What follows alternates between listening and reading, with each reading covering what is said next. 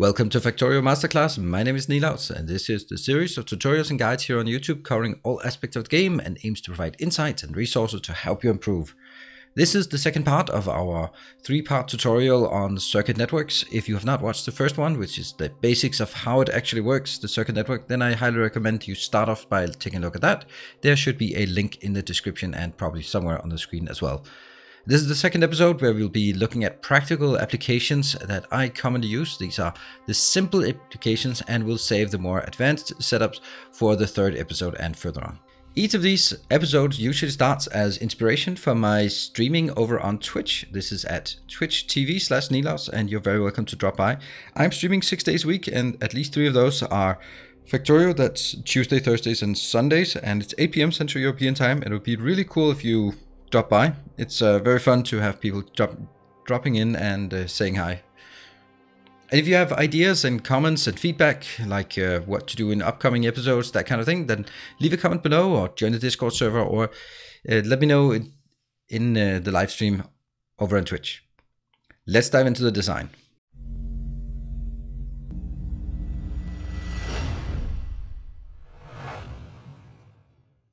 Here we are in the first example that I want to showcase. This is all about how to monitor your coal consumption in a power plant setup. So you have in this, let's say, start to early game, you have a setup where you're building your steam turbines, and you have coal coming in, and you'd really like to know if you continuously have coal coming in.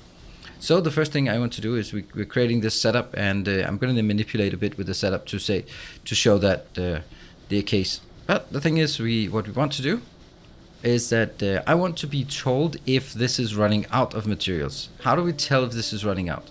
Well, I say the simplest thing is, since it all flows down here, and the last tile here, if I monitor the last tile, I go like that, and then I have to change this from enable to read and hold. Then I will get it up here. I will get a measure of 8. Now this one drops below a certain value. We can, for example, get it out here to an indicator. I'm gonna take the volume away because we don't want that. I want it to be, I don't think I need this one. Show alert. And I want to have the condition that when coal, because that's what I'm feeding in here, is less than 4. Then it's less than half empty, because we still want to be able to have this one pick up 2 and that one pick up 2 at the same time. That means there's going to be 4 left. So if it's less than that, then if less than 4, then it means that the belt was not full when it took away from the belt. So that is, I'm going to use it as steam engine indicator, and then say coal for steam is low, and this will give us an indicator if this one runs out. So now we need to simulate a way that happens. I guess we can just check this one out and just skirt all the way down here until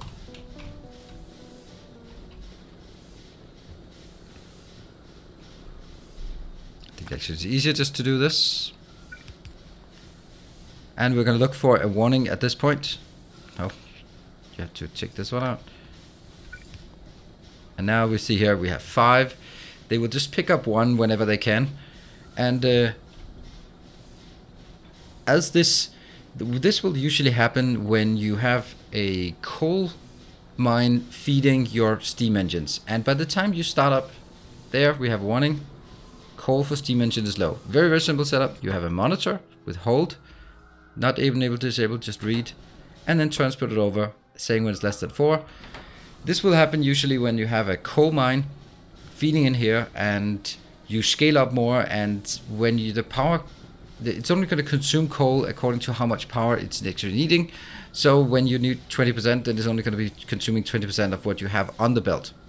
And as your power increases in the base and your coal mine gets weaker, then at some point you're going to overconsume what you can feed in here.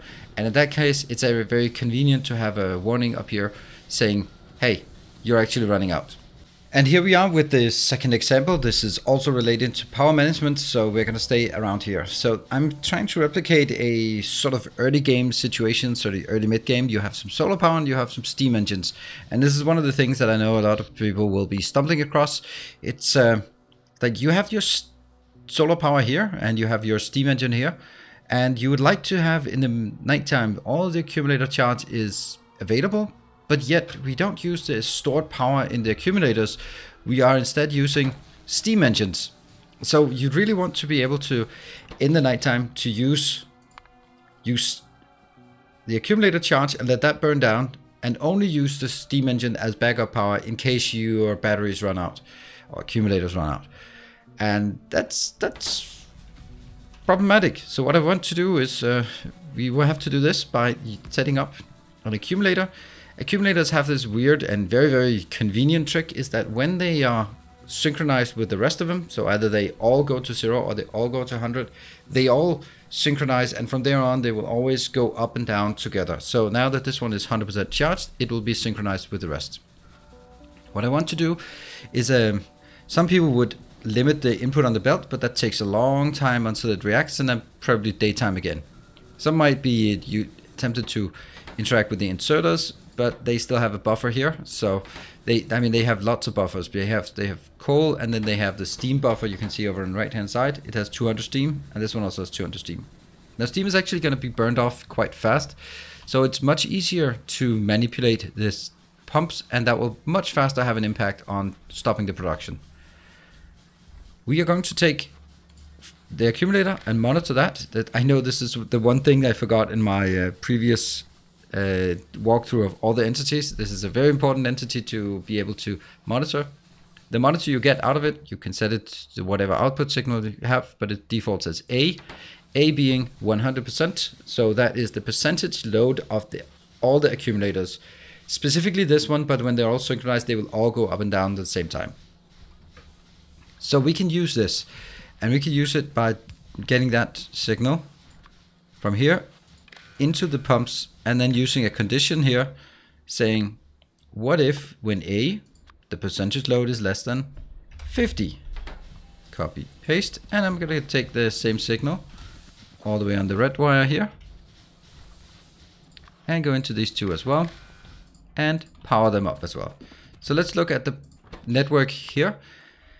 Obviously, during the daytime, we are now in the daytime, and they switch off because there's nothing to do in the daytime. They will still have a lot of steam stored, so they'll still burn through the steam, and they have some water, but these have a red indicator. You can see there, right little red dot. That means they have been turned off and they are not pumping. They would be pumping because there is not a full belt here. So what I want to do is I want to speed this up so that we can see what's happening. And I'm going to just set it up to 10 times speed. And then I'm going to be ready to set it down again. So we are going to power through the night where solar panel will cover all of our needs. And then we should see that as it starts, first it'll burn through the steam that's stored in the steam engines, but then the steam engines will shut off.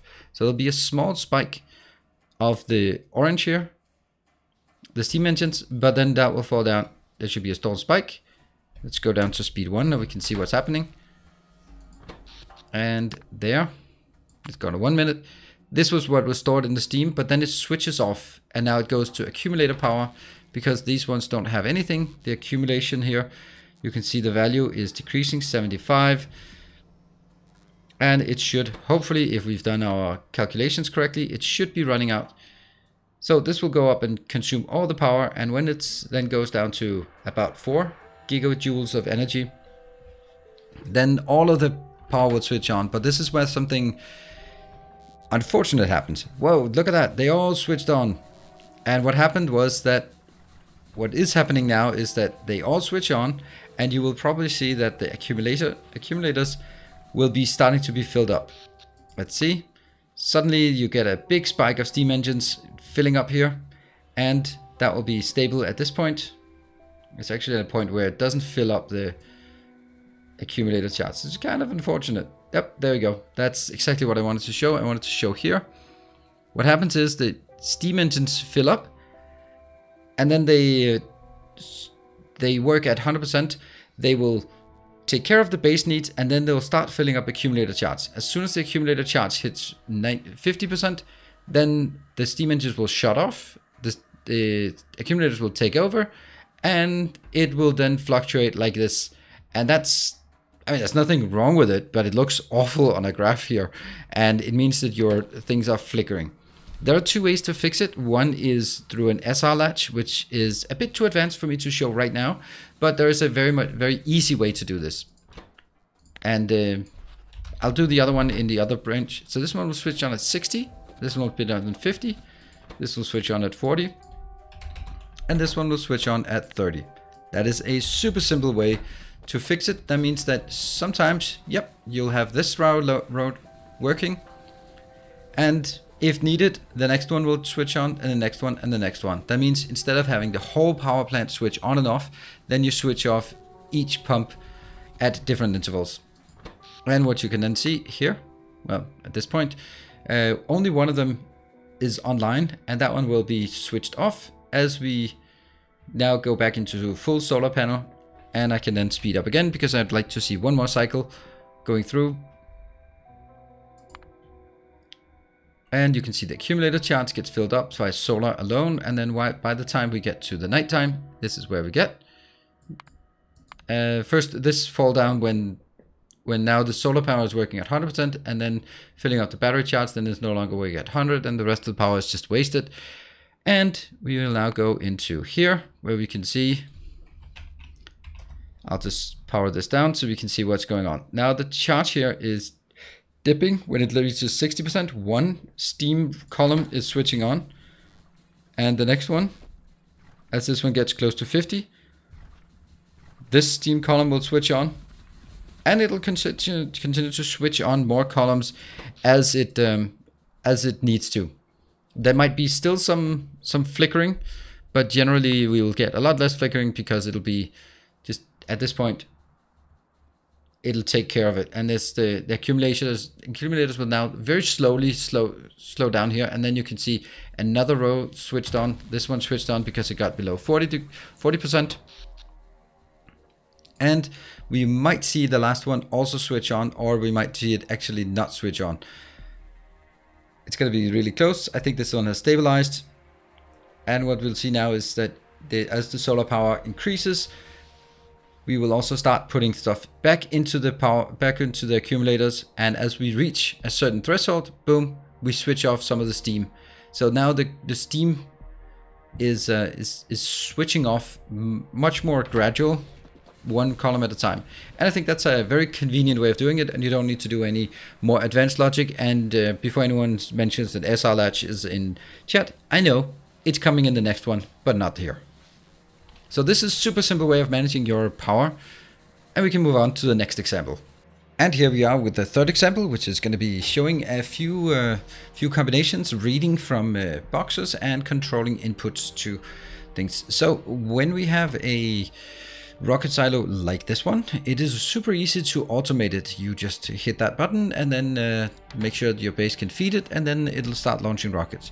However, if you continue to do that, you will eventually launch too many rockets. Rockets are kind of expensive, and in my opinion at least, you don't want to just continuously launch them unless the base can keep up, but you want to balance the launching of it so that it only launches in the speed by which your science is being consumed. And there are two reasons for that. One of is don't waste resources. The other thing is, in here there is a buffer where when you launch it, there will be science here, and if this science cannot be output hypothetically because this belt is full, this box is full, but if you don't have a box, then you can put it on a belt or something. But if you don't do it, then next rocket launch will delete all of the science you've already crafted, and that is horrible. So don't want to be losing science like that. And the way you do that is by monitoring some output boxes here. So we will be taking a red circuit here. I'm going to take it from one box to the next box and in here. So right now I can monitor that it's 2.2. Now I want to say that I don't want to launch anything unless there's less than 2000, right? So I put it into this inserter that takes care of the insert in here. That one should be here. this one will now have an insert that says only insert when it's less than 2,200. No, 2,000, for example. And you can see this one is red. If I take this one out, I'll put it, no, okay, I can't put it in there. I can put it into my inventory.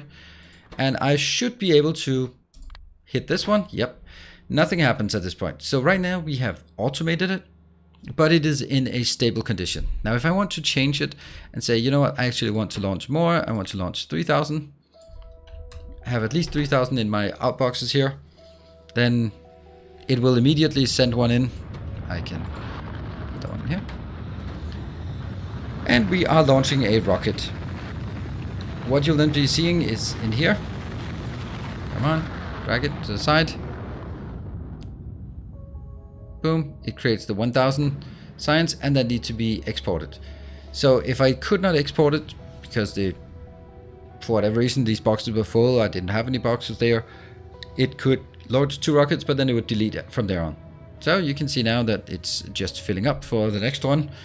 And at this point, let's see, we want to see that this one is now getting a signal of 3,200 as everything has been exported, and it's no longer, it is now also red, so it doesn't put anything in when it reaches the 100%. It's going to take a bit of time to get the 100%, but we'll gladly wait. We can even just speed it up here just to make sure that it goes faster. There. Now we have to see that it is not putting anything in here. It is ready for launch and it's standing there. The animation is done, nothing happens. If we now have our science, let's simulate that we have some science consumption up here by simply taking it out and putting it into some boxes. That will simulate that we have some science going. And we will now see here, as this one gradually goes down to 3.1 and it goes to 3. Very soon it should be outputting like 13, 8, 12 each time, and it's down to 3,000. And as soon as it goes below 3,000, it will launch a rocket. And that's a really simple way to control basically anything. There we go, it launched. And basically anything you monitor in the box and you control the inserter. It doesn't have to be as advanced as this. It can simply be don't insert here unless there's less than 100. I'm gonna walk away because it's very noisy, and then move into our next setup. And here we are in a different base, but looking at a different setup. This is utilizing the fact that we can hook up the RoboPort to the network. As mentioned in the previous tutorial, then I have 2 options for how to do it. You can either read the logistics network or you can read the robot statistics. In this case, we're reading robot statistics, and I am going to find that one so we can also see the robot statistics. You can see here the total number of what was it? T is the construction bots. Okay, so the total number of construction bots is 7,000 exactly, and the total number of logistics bots is 3.1. I have set up some conditions here that make sure that I feed all the materials in, like green plus robot frames, red and robot frames in here, and they will try to insert into this one up until there is a certain condition met. For example, I want this to be 3,000 logistics robots, and I want this to be 7,000 construction robots. So if I, for whatever reason, decided that I wanted 8,000 construction bots in my network, it would simply start building it. What you should be mindful of is, of course, it can only build 350, but if you're going to build it, then it's probably because you're going to need it, and therefore it will eventually be emptied as they get allocated to other designs. Probably not do it for 7,000, but let's say 7,200, just because then we can actually see that it gets done soon. And we can look at the value here. We have the T is still only 7,000, but we are increasing the number of construction robots crafted here. That should be pretty good. And that's a really, really simple way to manage and to control how many robots you want in the network. I have an affinity for having like even numbers, like I have 3,000 of these and 5,000 of those. But of course you can also do it more generic. I don't think I'd generally recommend it, but you can do it basically saying that when the available robots is less than 200 or less than 100, meaning that when every single robot is allocated or already send in things. However, the reason why I kind of advocating against it is because at some point you will always be in a situation where you can allocate all robots. For example, you are cleaning out a forest or putting down solar panels, then suddenly you will have issue 10,000 commands. Well, you will, even if you have 10,000 robots, they will take a while to get out there. And we can already see it changed here, and that one. For example, I can also just take more of these, and that's a very, very simple way of controlling the number of robots you put in. In my masterclass design, I have my yellow science, which is also where I make my robot frames, and that's a really convenient way to extend it and then make that into our robot build. But that's a different topic altogether. And this is another setup that I would like to go through in just how to use pumps to control the splitting of materials in the oil refinery. This is super important. If you don't know how to do this, you are probably not going to be, or you're probably going to hate building oil, because it'll always jam, either because it runs out of something or because the pipes are full of one of the other materials. So you definitely need to do this. This is a quite an advanced one from my previous masterclass, but the idea is the same. Basically, it has some priority. This one has been set up, and I'll just walk through how it works, and then we can look at the circuit networks. The priority is that first and foremost, all heavy oil will be converted into petroleum up to a certain limit. Then any excess beyond that will be converted into light oil or heavy oil cracking, so that the heavy oil will be cracked onto light oil. Then we will have light oil filling up to a certain amount. When that certain amount has been reached, then we will continue to work on the light oil cracking, so that we convert more to petroleum, and then we'll consume it. Because petroleum will be the most heavily used, I want that to be sort of the lower end of the priority, so that we make sure that we get enough lubricant and enough light oil, and then everything else gets converted into petroleum. And the way we're going to do this is we are going to monitor the input here, the content of these two tanks for lubricant, and you can see it on here. There's 10,000 lubricant, and the 10,000 lubricant goes into this pump, and that one simply says don't pump any more lubricant in here until when we have 10,000. What that means is that these lubricant pipes fill up, and they just jam up here. Now I'm also taking the lubricant measure up on this red wire and converting it into this pump, which is then controlling the flow from these two over into more to the heavy oil cracking. This one says when you have at least 5,000, you can start cracking some of it, and then it moves on and starts the light oil cracking. The light oil cracking up here, we have a monitor on these. It goes into the yellow belt, but I have not actually constrained it. Or more accurately, I have unconstrained it recently. Here, let's say if it'll only do that pump when it's less than 20,000, because I don't want more than 20,000 in here. Currently I have 49,000, so that's too much. I can easily just ditch some of it, and then we'll get closer. Once it says equalized, boom, now it will start pumping again. And what happens is that you'll see more stuff flowing in here. What I also have is an additional one. This is the output here from the light oil cracking. So you can do this both on the input side and the output side. Either way, this one will monitor the flow here and say if you have more than 5,000 light oil in your tank, that's why I have these tanks up here. If there are more than 5,000 in the tank, then you are allowed to take the light oil cracking and put it into the petroleum, convert it into petroleum. If this one shuts off, then these will stop converting, and all the light oil will then be directed up here to fill up. I can actually just do that by doing that one and that one. That should be, wow, it's almost impossible to make it run out. It goes up so quickly with this one, boom, and then it starts up again. So it's not really possible for me to actually make it run out. Well, I can try it. I can do like that. Now this one will be shut off because I don't have any light oil. And this one is shut off. That means this one is shut off. But very soon we'll see that we'll have more than 5,000 light oil, because it is producing a lot of light oil. And that's basically how you can control the flow between different ones. Basically prioritizing lubricant, then prioritizing light oil, and then have everything else sort of being cracked from heavy to light, and then we have it as petroleum. And because under the assumption that I'm probably going to use more petroleum than anything else because of plastic and sulfuric acid. So that's a really neat way of doing this one. Before going into the last bit of the circuit controlled stations, then I'd just like to take a moment to thank the patrons who are supporting the channel.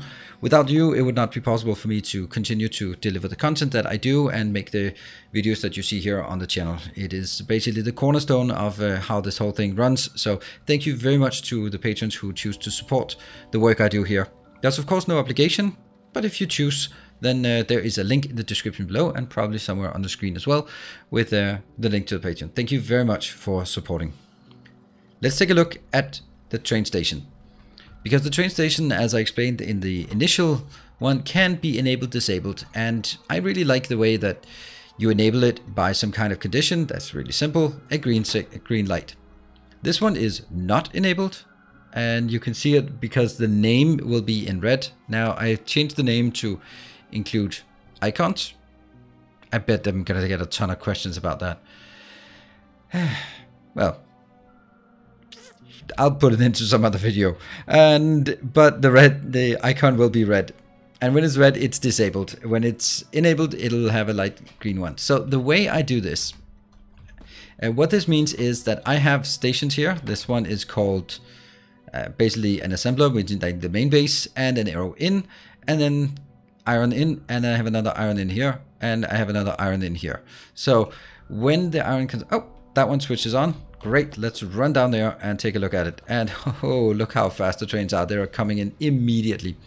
So what we see here, we see that it's coming in, and the way I've done this, I have hooked up all of the boxes into one network on the red network that is right here, and that's now, it says 24,000. I have set a marker here that says if it's less than, if anything, everything is less than 20,000, then it's going to send a green signal. And this everything, it's getting a bit more advanced. I want to go a bit more into detail with it in my next tutorial, but basically it means that it takes everything, all the signals coming in, and evaluate it together. In this case, it's either going to be iron or copper that comes in, and it's instead of forcing me to actually change it to an iron signal or a copper signal for each one and then forgetting it, and then all hell breaks loose, then I put a generic signal that says just whatever comes in. If it's less than 20,000, then send a green signal. And the only thing that comes in on this signal is an iron signal, so that should be quite limited. Now we have also, they have two more things for this. It'll send out green signal. I put this into a lamp because I think it's a nice little cool thing to display a lamp with a light when it's turned on. Then I also take it over here. I convert everything, anything that comes in, each of the stuff that comes in, it's still only going to be 1 multiplied by 1. The whole point of this one is simply to translate my green signal here back into an iron signal, and I'm highlighting that and putting into the global network. The reason why I'm doing that, this is I have red and green wires on all my city blocks. That's just how I do things, because that means by looking at this, I can see the total demand of my entire base at a glance. Each number here represents one train load that is requested, and it's pretty damn simple. And I'm pretty sure that the stone one is incorrectly set up, and that's why it is lighting up, which is going to be an excellent opportunity in the context of a tutorial to make sure that we actually figure out why it is set up so incorrectly, or check that it is actually true. And we're going to go down here, this one, it's get a feed in here, and the reason why it's feeding in here is because it's 3,900 in storage. That's not much, and that is perfectly correct that this one is enabled and therefore is requesting. And now it's requesting both iron and copper as well into this network. So as you can see, that's super simple. And the way that it works over here is that when they are all empty, some trains will come in, they'll do a loop around, but this is something that will be better in the next version of Factorio 1.1. But this one is enabled you can see here, and there should be a train coming in soon enough. They will tend to come in, since they come in from the south, they will tend to come in and fill up the lower ones first. But very quickly afterwards, they will go in and fill up. And that's basically how you do it. If you have multiple stations with the same name, you can control the opening and closing them so that you make sure that the trains sort of even out among the stations. Very simple way of doing it. Have the same name, disable them when they have enough, and then the trains will find a way to go to the other ones. Of course, if you have too many trains too often coming in, it can cause congestion, but that's more on a train than on a circuit tutorial. We're going to look at that. So that's pretty much it for this tutorial. I hope that you found it useful. This was very much focused on specific examples that I commonly use, and I have also specifically decided not to go into more of the advanced ones because we will save that for later. So I'm kind of gradually walking you into the wondrous world of circuit networks. And it also means that at this point, the things that I have shown here are the ones that I use in pretty much all my bases. And with that, you can do pretty much anything. If you want to be more advanced, you can, but it is certainly not necessary to build big advanced bases. And this is so funny. There's clearly a problem with this one. So that's something we'll deal with in a future episode, I'm sure. So thank you. This is from my Twitch base. So if you want to see what's going on and why this mess is here, then head on over to Twitch. I'm streaming this base Tuesday, Thursdays, and Sundays at Twitch TV/Nilaus, and you're very welcome to drop by. Also, of course, if you are finding these tutorials useful, then hit the like button and subscribe to the channel for more content like this here on the channel. Also hope that you will be checking out the Discord server. There's tons of people talking Factorio and other games as well. It's also a good way to keep up with my schedule and my changing whims of what games and when and what and schedules and all that stuff. I'll put all that on Discord. So thank you very much for watching. I hope you enjoyed it. And as always, stay effective.